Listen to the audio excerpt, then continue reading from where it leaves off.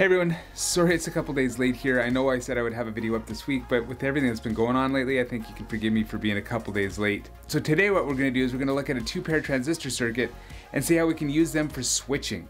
So what I got to do is I got to get the office kind of set up first off, so let's just get that all figured out. So I've got my studio set up.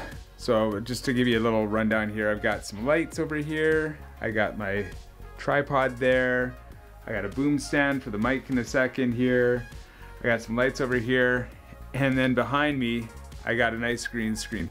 I want to give a huge thanks to Flynn West Solutions. They provided me with so much gear that has allowed me to kind of up my game in the videos. If you need help with anything to do with web design, anything to do with digital marketing, anything to do with upping your game in social media, you got to check out Flynn West Solutions. They're amazing, and I'm not just saying it because my name's in the name of the company. Now I'm just going to put the camera on the tripod, and we're going to take a look and see how all this stuff's going to get set up, and then we'll get going on it. All right, I got everything set up, got the green screen set up, got the tripod set down, so I figure instead of just using this green screen, let's give us a nice little background. So let's maybe try this. So last week, we talked a lot about the Darlington pair transistor and how you can use two transistors to kind of up your gain, because typically the gain on a transistor is anywhere between 10 and 500. But if you need to go beyond the 500, you need to add that extra transistor in line with the other transistor to see how that goes. Now, if you don't understand what I'm talking about, make sure you just check up on the video there and click on it, and you can go back and look at how the Darlington pair transistor works.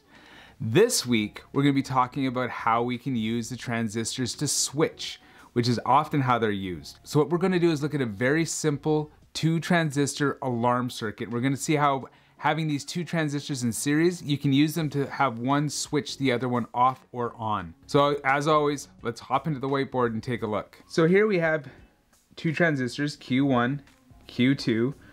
We're gonna go ahead and we're gonna assume that they have betas of 100. You can basically always assume that. If you're working with a transistor question and the beta or the gain isn't written down, go ahead and assume 100. Here we have a 100 kilo ohm resistor. We have a 3.3 kilo ohm resistor. We have this, which is the coil of a relay. We have the normally open contacts of a relay, then some sort of alarm, so it could be a buzzer or light or however you want to have it. And then we have a 12 volt battery that's lined up there. So we're gonna walk through this whole circuit and see how it works. Over here, this little red wire, that's our trip wire. Now, it could be a trip wire, it could be a set of contacts, it could be anything. But as soon as that is tripped, something's gonna happen, and we're gonna take a look to see how that all plays out. Now, what first thing we need to do is we need to work back through just like we do with any other transistor. So we're gonna take this voltage here, and we know that we have a B to E. Our base to emitter voltage is 0.7 volts. So we end up with 11.3 volts at our base resistor. So what we're gonna end up doing, remember, is we've got a base, emitter, and collector. We're going to take our base current and multiply it by our beta here to get our collector current. So first off, in order to do that, we need to get our base current. So we're going to go 11.3 divided by 100,000 ohms, and that gets us 113 microamps. So remember, we're going to be taking the base current now that we've worked that out. We took our voltage minus the 0.7 volt drop equals 11.3 volts.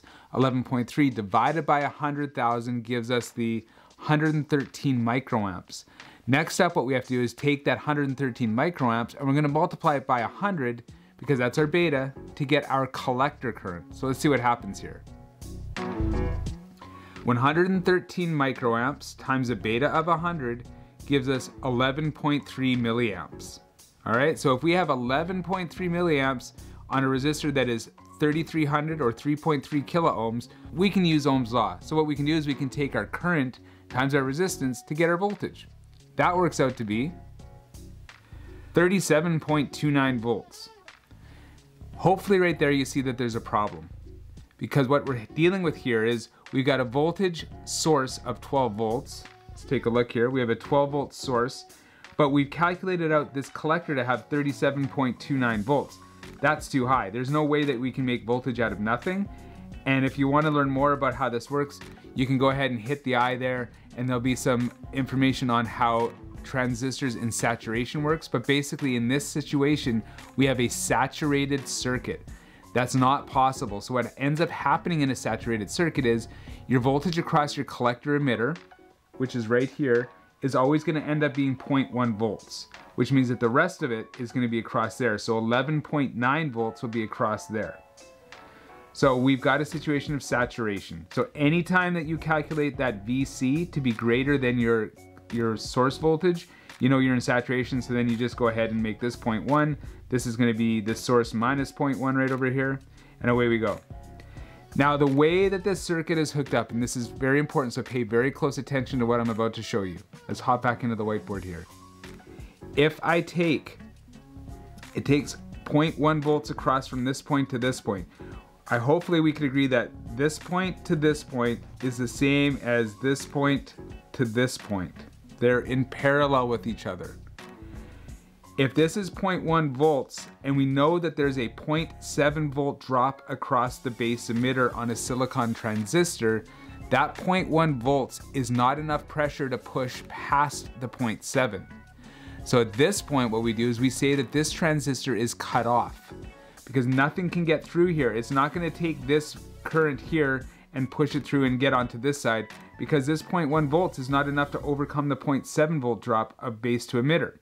So at this point, this coil stays de-energized, these contacts stay open, and the alarm doesn't go off. Okay, now let's say I'm creeping around your house, ready to take a picture of you as you sleep, and I trip the tripwire. So what I'm doing is I'm getting rid of this. So you've set up some contacts or tripwire or something, I open a window, and those contacts go away. So what we need to do here, let me just pass through here, is we see that in this situation, this part of the circuit is completely dead. This Q1 is useless to us because it's not hooked up to anything. It has nothing on the other side. It's a disconnect, it's an open. If it's an open, then it can't be used. So in effect, this 100 kilo ohm resistor is useless to us, and Q1 is useless to us. So these guys here, let me just cross them out. This one here and this one here are no longer in play. What we do have is we have this one that is in play. So we go ahead and we start doing the math based off of just this transistor. So again, we have a 0.7 volt drop here. So we end up with 12 minus 0.7 gives us 11.3 volts on the 3300 ohm resistor. We use Ohm's law, 11.3 divided by 3300. That gets us 3.4 milliamps. 3.4 milliamps times the beta. Again, we're gonna go ahead and assume it's 100. The beta ends up being 100, so 3.4 milliamps times Q2 gets us 342 milliamps. 342 milliamps times 100 ohms gets us 34.2 volts. And just like we said a few minutes ago, if I have a voltage that is higher than the source voltage, we're in saturation.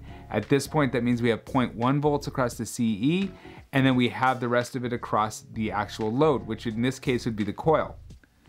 In that case, we have 11.9 volts, and let's say that this is a 12 volt coil.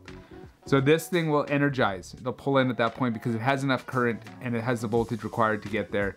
So again, it pulls in. When that happens, these contacts close.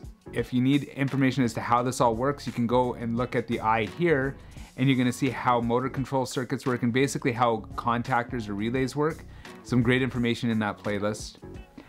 That closes, the alarm goes off, and Chad goes to jail again for creeping around your house. That's it, that's all there's to it. So again, the big takeaway from this, and what again I find super interesting and super cool, is that this transistor here is controlling this transistor here. If this CE is not large enough, if it doesn't overcome the 0.7 volt drop required on Q2, then nothing's gonna happen. But the moment we trip that wire, we get rid of Q1, and then the circuit starts working and doing its thing. And so that is a complete walkthrough on how this transistor circuit works. Hopefully that helps you out. If you're enjoying these videos, do me a favor, hit that subscribe button, ring that bell. It'll let you know when I've got more videos coming up. I'm trying to get a video out a week. Things are extremely busy and the world's a little bit crazy right now, but I'm really pushing and making sure that I can get these going. If you have anything you want to have added, please hit something down in the description below. Has anybody worked on these kind of alarm circuits before? I had a student a few years ago actually go and buy all these components and build it, and it worked, which was really cool. He showed me a video of it. So has anybody else gone through and worked on these? Maybe put a little comment in the description below. And do me a favor, share this stuff out there, because the more word that gets out, the more I can actually get these videos made and have a great time doing it. Have a great week, everyone. We'll see you on the next one, and stay safe. Hopefully you guys are all doing well, and we will see you later. Stay classy.